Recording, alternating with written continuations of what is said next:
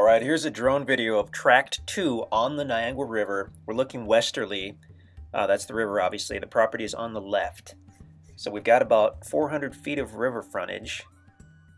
And now we're facing south to look at the property. The shoreline is a mixture of kind of sand and gravel, quite a few trees. And then as we look southerly, we have that big open meadow. Now we're looking to the east. What you see off in the distance is the Ho Hum campground.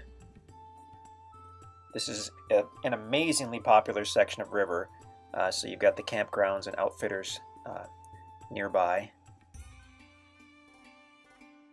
So the big open bottom field, I thought the truck was parked down there, but now I don't see it. Awesome, awesome section of water. I mean, you can trout fish right from the property for rainbow and brown trout, and there's the truck. So the truck is parked on the property. We get that big open, beautiful, beautiful bottom meadow. Could be suitable for a big garden or possibly for horses. And then as we look southerly, the land rises up and goes all the way to Marigold Drive on the south side. So on the south end, it's got, I believe, about 110 feet of frontage on Marigold. It gets wider as you go northerly toward the river, and when you finally get to the water, it's a little bit over 400 feet. So that's what gives you all that, just an amazing amount of frontage on arguably, you know, the best section of river in the state, but certainly in the top 10 in our minds anyway, to have the beautiful water, the area, and then the trout fishing. So even without the trout, you've got good fishing, but to have the rainbow and brown trout, because there's a hatchery at Bennett Springs State Park, which is a few miles upriver. So very, very limited area where you can actually fish for trout, but this is in there, so that's pretty awesome. So we're flying southerly. You can see it at the south end of the meadow. That's one of the road easements. So this, like I said, it does have frontage on Marigold. You'd be welcome to put in a culvert and an approach and make a trail all the way to the river. But if you don't want to, you don't have to, because there's access via the road easements at Riverside at the Niangua. So flying southerly directly over the property. This was logged within the last 1 to 2 years. It was not clear cut, but they did take the larger commercial oak trees basically, and they didn't do too much cleanup. You'll see some of the limbs and tops and whatnot scattered around. Those could be cleaned up. They could be just left. They could be used for firewood, all that good stuff. So as we get closer to Marigold, now that road you see there, that crosses over the southern side of the property. And the reason for that easement is between Marigold, well, from Marigold going north, there's actually, look right now at the bottom of the screen, there's a valley there. And it's not enormous, but you would not be able to drive across it without doing some major dirt work to it. So having that gravel road easement gives you access deeper into the property without having to immediately, do a trail or anything like that. Okay, so now we're looking westerly. That's Marigold Drive. That open meadow you see off in the distance is the Barclay Conservation Area. So that's very close to the property, and that's about 400 acres of land that's open for public use. There's a beautiful drop-off point at the river in the conservation area. If you want to do a fun little, 45-minute float, you can put your canoe or kayak in at the conservation area and float right down to your property. You'll pass a couple resorts with some people packed into the sandbar, and you can kind of wave as you go to your private 400 feet of frontage. Okay, so looking northerly, Marigold Drive. On the left, well, toward the center of the screen, that's the entrance into Riverside at the Niangua. If you go to the right, then that's the road that cuts across kind of the south side of the property. If you go to the left, the way the camera is panning now, you'll cross onto the power line, and you'll go down the hill to the western side of that huge bottom field. And that's sort of the way we're flying now. When you get to the bottom, to that open meadow, you would take a right, and that's the road that you would follow toward the north side of the property, which is what we did when we drove the truck down there for this video here. Beautiful, beautiful property.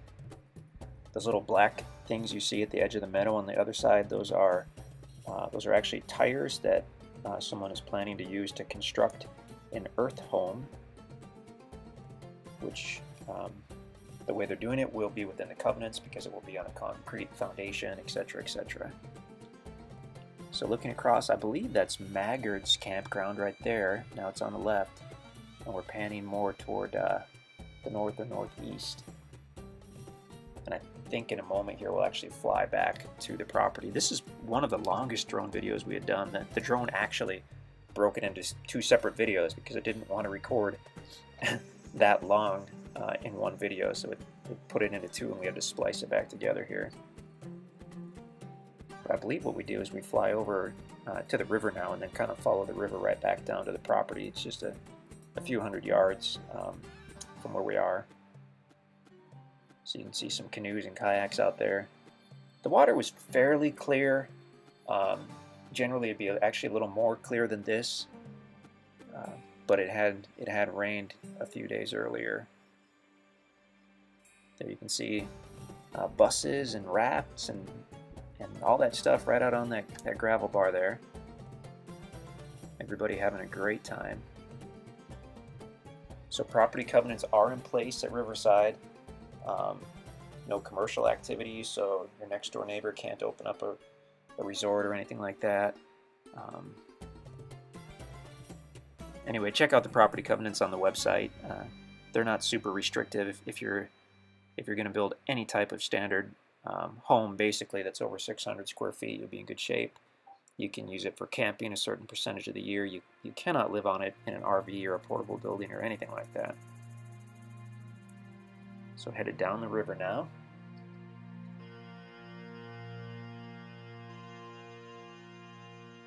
Great fishing. We've seen people fishing for trout right there. I really keep planning on getting a trout rig and going out there, but we just haven't done it yet. If I didn't already mention it several times, this has an immense amount of river frontage, 400 feet of frontage.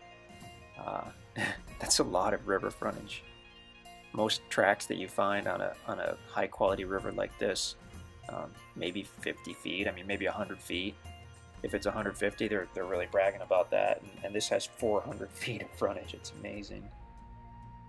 Now on the left, that might be One-Eyed Willie's campground. I'm not sure about that. Oh, off in the distance on the right, you can see the truck up in the meadow. So we're almost back to the property. On the other side of the river, up on that bluff, there's a pretty nice house. So they've got a good view, but like I've said in a couple other videos, they can't get to the water. Or I guess you could get to the water, but it'd be a rough fall and you wouldn't get back up again. So truck parked in the meadow, property on the right side of the water. Just a gorgeous section of river. Just, I mean, wow. The area itself is great. We're not too far out of Lebanon to the east. Bennett Springs State Park, of course, is just a few miles to the south. And it is stunning out there, so peaceful and private. On the weekends in the summer, you're probably going to have some people at those campgrounds. Well, I mean, people use the campgrounds all summer, but the weekends are kind of the hot spots. So if you're into more of a private feel, plan your camping trips for midweek on your property. If you're into socialization, then go for the weekend. Large open meadow on that north side. Just a beautiful tract. I mean, yeah, come check it out. Check out our website at InstantAcres.com to see if this is still available. Very limited number of these. And this one has some special stuff going on that the other tracts don't have. So really nice property, this tract too. 10.08 acres. Direct frontage, 400 plus feet of direct frontage on the Niangua River in Dallas County, Missouri. Really, really nice tract. Now we're just trying to get an overview of the area. I mean, that's pure Ozarks. The trees and the hills and the hollers and the river running right through the middle. I mean, this is gorgeous. That's why this is a popular area. And the trout fishing, obviously. I mean, that is certainly a rarity. So that's a pretty good shot of the property there. You see the truck in the meadow, river frontage on the right. Follow your eyes to the left up to Marigold. The buildings you see there, that's Ho-Hum Campground. Yep, fantastic. Check InstantAcres.com to check on the availability. Oh, and there's the phone. That worked out pretty well. InstantAcres.com.